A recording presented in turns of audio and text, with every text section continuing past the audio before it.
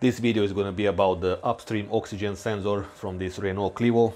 The short-term fuel trim goes up and down very nicely because the narrowband oxygen sensor will need a rich and lean condition, and that's why we've got as well on the fuel trims, on the short-term fuel trim, the rich and lean condition, which is basically again an interpretation of the oxygen sensor voltage. Let's unplug the connector.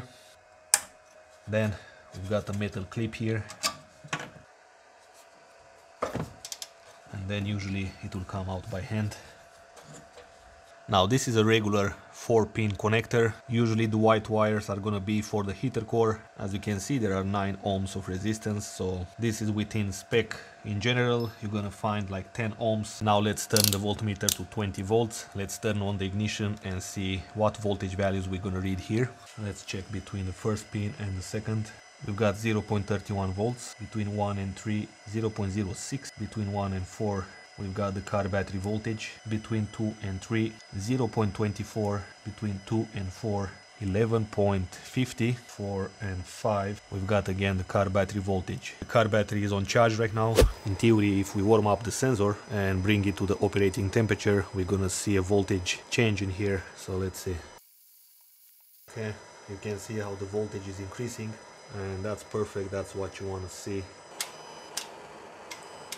We've got the ignition off now. Anyway, you can see the voltage decrease in there. This car will turn off the ignition automatically because the sensor was reading a rich condition where the oxygen is not present because we've got the flame on it, so the flame is burning the oxygen. Then once we took off the flame, you could see the voltage drop immediately because the sensor was on the operating temperature and it began to detect oxygen. This is probably the most easiest test you can do on an oxygen sensor on a gasoline engine. If you have a scan tool which gives you live data of the voltage of the sensor, depends. On this car it works, you can do this test. So with the previous test, what you are actually doing is that you are simplifying the oxygen sensor operational process, and you have 100% control over the period when the oxygen sensor can get rich and when it can get lean. So you can see it in front of your eyes. When you remove the flame, the oxygen sensor will read immediately lean condition. Now let's install back this sensor.